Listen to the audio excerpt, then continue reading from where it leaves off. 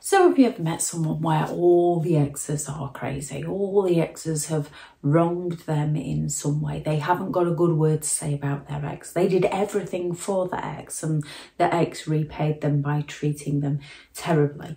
Their parents were never there for them. Their siblings are selfish and don't care about them. Their adult children don't care about them and are selfish and have no respect for them.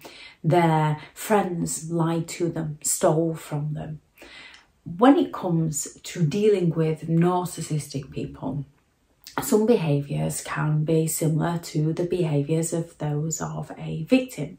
So a victim can have come out of a toxic relationship with somebody who treated them very poorly. A victim can have a parent who treated them very poorly and were never there for them. A victim can have a very selfish, toxic sibling. A victim can have a very toxic friend who needed help and support and took the victim for a ride to get what they wanted from the victim. So although it can sound, the stories can sound similar, when it comes to a narcissistic person, there is a repeat pattern of behaviour. The victim often will have some good to say about them, will often try to be supportive, will often justify why people let them down, will often be apologising often for things they haven't even done. Narcissistic people will be shifting all the blame over to somebody else. They'll be playing the grandiose hero of how they tried to save somebody and failed, or the victim of how somebody took advantage of them. They are looking for that sympathetic attention. They're looking for that compassion. So 7 red flags you could be dealing with a narcissistic person, or you could be getting into a narcissistic relationship, is number 1, all the exes are crazy. They talk badly about all the exes. They're usually explaining to you everything they did to the ex, but twisting it and claiming the ex did it to them. They'll be claiming the ex is an addict. They'll be claiming that the ex is obsessed with them, that the ex will not let them go. And when the ex is trauma bonded, it can seem like the ex is obsessed with them, so it's quite believable. When the ex is left with depression and anxiety, they might have taken up drinking, so having addictions can seem possible. However, you'll notice there's a pattern of exes who all did wrong by the narcissist. Yeah, that narcissist cheated on all the exes. So there's a big red flag there that the narcissist cheated on all the crazy exes. That's a choice that the narcissistic person made. They chose to cheat because they lack respect and they lack loyalty and they lack empathy. 2, irresponsible, immature. Now, we can all enjoy being immature now and again. We can all enjoy being irresponsible now and again. However, narcissistic people are thrill seekers. They can be big risk takers because they're not worried about the consequences that they'll think about later. They'll think about how to get out of something later. Wherever they go, drama seems to follow. And when you're in a narcissistic relationship, it's going to feel like wherever you go, drama is going to follow because they bring the drama into your life. You'll often find that when they're not, before you met them, when they're not in your life or when you've got no contact, you suddenly become drama free, so to speak. Now, life is a bit chaotic, so you're never completely drama free. However, a narcissist will bring so much drama into your life, you can barely catch your breath from one drama when another one comes along. They will expect you to be there for them. They will expect you to pick up after them. They will expect you to verify that they're a decent person, that they weren't there, that it was nothing to do with them. However, when you go through any difficulties, any problems within your life, they will disappear on you. They will fail to message you. They will fail to call you. They will fail to be there for you. They are very disinterested in you because they are all about self. They believe they are special. They believe they're entitled to special attention, excessive attention from people. Therefore, they expect you to help them out in their time of need. Yet as they lack empathy, they'll not be there to help you out in yours. They criticize you, they mock you, they humiliate you, they play very hurtful jokes on you. And then when you try to explain that that's hurt your feelings, they'll accuse you of not being able to take a joke. I was only joking. What's wrong with you? Are you too sensitive? Oh, stop being over dramatic. Oh, stop overreacting. It was only a joke. Learn to take a joke. They're going to chip away at you, and then they're going to twist it that your emotional reactions to their actions are the problem, when without their actions you would not be having those emotional reactions. Or they're going to just turn around and go, you're really going to go out with them? I don't trust that friend of yours. Oh, that outfit looked better on you a few weeks ago. Have you put a bit of weight on? Oh, no, I'm not saying it looks bad on you. I'm just asking if you've... And they're just going to chip away at you. You can say something light-hearted and they can just turn around and say, was that supposed to be funny? Because you're not very funny. I'd stop trying to be funny if I was you. Do you really think you should be doing that? And if you're going to continue doing something, they're going to sabotage you and put roadblocks in the way, such as career goals. They're going to put you down and invalidate you over those career goals. And if you try to attain them, they're going to create the conflict and the drama and the chaos and sabotage you from doing the things that you want to do. They might just turn around and say, no, who else is going to love you? Or you'll never find someone like me. And all these subtle insults, all these subtle criticisms and put downs causes unnecessary anxiety within someone that the narcissist apparently cares for. And this anxiety then causes so many issues within a person, within an individual. It's very hard for them to live their day-to-day life because they're full of anxiety, full of self-doubt, full of not feeling enough. A narcissist is going to drive you into drinking and then up and leave you and tell everyone around you that you're the crazy one. The things they say to you, the way they treat you, causes that much insecurity and self-doubt within you that you no longer know whether you're coming and going. And that really helps with the narcissist smear campaign against you. And this is how they can get away with telling their new supplies that their exes are crazy. Isolation. They're looking to isolate you from friends, from family, from finances, from any form of support, because once they've got you isolated, it's harder for you to walk away from them. It's harder for you to leave them. They're going to build up your trust and faith within them. They're going to influence you to have their back so much that you are going to defend them because you really love and care about them. You're going to defend them so passionately towards your friends and family that when you realise your friends and family were right, you've been isolated from your friends and family, and you've no longer got them to turn to. They're going to isolate you from your finances, whether they take credit cards out in your name without you realising, or sabotage you from getting work, or they don't work and take all your money. However, they will be explaining to the new supplier that it was you that took all their money.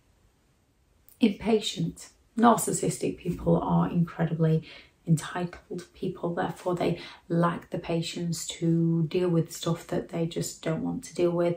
They lack patience when they believe they're not getting served as fast as they'd like. They will talk down to people. They don't recognise that everybody plays a role in society, and without everybody playing a role, society would crumble. So those that they believe are less than themselves, they are going to be incredibly rude to. They're going to be incredibly insensitive to. And things such as like staff at places, and we are all staff to some extent to each other, they are going to be incredibly rude too. They're not going to respect that that staff member is going in to do a job, to get paid, to pay for other things. Might even be to buy the products that the narcissist sells. So therefore they need that job to buy the products so that the narcissist can be where they want to be. They don't understand that everyone has that role in society. So they can be incredibly rude to staff, or when their food doesn't arrive quick enough, as quick as they would like, they are going to get incredibly impatient. They're going to start throwing tantrums. They're going to start sulking over a simple thing such as food. Now, we can all be impatient in life when we've got stuff going on that's on our mind, and we then flip out over the little things when we're in a rush to be somewhere because we didn't get ready on time. We can all be impatient. With a narcissist, it's a pattern of behaviour, and it always depends on who is watching them at the time, and it also depends on the image that they're trying to sell to other people. So you might have a narcissist that will directly be rude to staff, or you might have a narcissist that will be rude to the staff once the staff's back is turned. Listen, well, pay close attention to how they treat other people. They're going to be very quick to complain when things aren't going their way. And even if it's their fault that things aren't going their way, they're going to be very quick to complain and find somebody else to blame. They don't communicate with you. They can monopolise a conversation. Now, when you first meet someone, they can seemingly gaze into your eye, and they can seemingly act like they want to know things about you and ask questions. But they're asking these questions to find out what you want out of your life, so that they can sell you those things to you, so they can mirror you and reflect them back to you and future fake with you. Most genuine people, when they meet, are discussing what each other would like out of life to see whether there's a connection, whether there's anything to work on. Genuine people are going to be honest and say, oh, you want to get married? No, I don't think I'm really into marriage. And somebody who wants to get married, who is genuine, would respect that the other person doesn't want to get married and say, oh, well, that's something that I would really like out of life, so perhaps that's not a relationship. Whereas somebody who is narcissistic that wants to get married and is told by somebody that they don't want to get married will sit there and go, oh no, I don't really want to get married either. But then they are going to find a way to constantly go on about marriage once they've got the feet in the door, once they've got the feet under the table. They are going to try and gain that marriage with that person. They're going to go with that person with things like, you'll never find somebody like me. They're going to coercively control them into a marriage that they didn't want to be in. So you've got genuine people that can ask about each other's lives to see whether they're compatible, because we are going to have our differences. Then you've got narcissistic people that are going to ask, match, and then change the story later down the line. So the narcissist might not be the one that wants to get married, but they're going to claim that they do, and then they're forever going to put it on the back burner. They're forever going to come up with an excuse of why you can't get married yet, but they're usually going to find a way that rationalises it within your mind, or a way that blames you. They want to know all about you, but only so they can use that against you. They might just completely monopolise the conversation, talking about themselves and how amazing they are and all the things they've done and how special they are and how you're lucky to be on a date with them. They might tell some grandiose stories where you think, ooh. But if you start asking them about these because you're interested, because you're curious, they might shut down or accuse you of prying, or they might lead into a bigger lie, a bigger exaggeration. And you sit there and things just don't make sense. It's because they're leaving the truth out of the equation. They want to talk about their important stuff, and they can be very dismissive towards you. And then further into the relationship, when there is issues that need discussing, when there is problems that arise, because that's a part and parcel of life, issues happen, problems come along. Narcissistic people don't want to deal with these things. They don't believe that they should have to. To them, you go and deal with it. You go and sort it. Do we have to talk about this now? Are you really trying to start an argument? I told you I don't want to argue with you. They're all of a sudden no longer going to want to communicate with you, and they certainly don't want to communicate about any of your feelings. If you try and approach them about your feelings, they're often just going to state how they've made you feel and turn around and say you're jealous, you're insecure, you've got trust issues, you're overreacting, you're overthinking, don't be so sensitive. Time you just calm down. They're not interested in helping you. They're interested in validating how you feel to then invalidate that feeling for you. They groom you.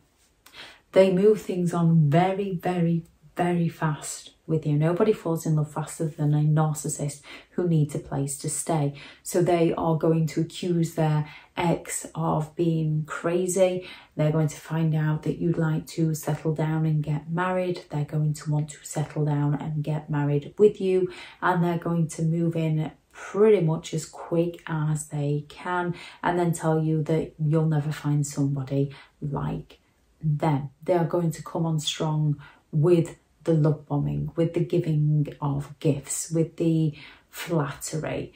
They are looking to get you to serve them. They're going to declare love and they're going to promise things in the future, which of course in the future they'll not deliver. They'll just find a way to blame you. Narcissistic people are very good at grooming people to get their needs met. They're very good at getting sympathetic attention from people. They're very good at spinning their stories in such a believable way that the victim's truth is often not believed. Or when the victim speaks out, the narcissist accuses the victim of being bitter, of being jealous. Narcissists twist and turn everything they can into their favour. They flex. They take the facts and then they falsify the information to lie about the situation so that they can evade exposure. There's lots of red flags out there, and some can be behaviour of those who have been a victim of a narcissistic person. When you are dealing with a narcissist, it's a repeat pattern of behaviour because they don't see themselves as a problem. They don't do anything to improve themselves. They just do things to improve on their lies. They don't change for the better. They change to suit the person they're trying to exploit. If anyone has any red flags that they noticed, please do add those into the comments.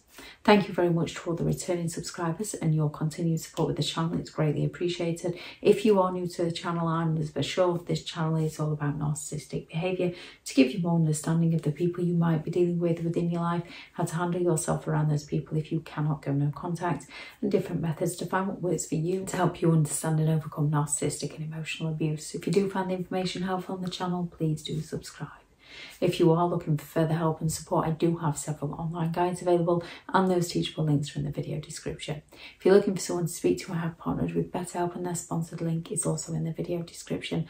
Go out there and create the day that you deserve because you do deserve to have an amazing day. Bye.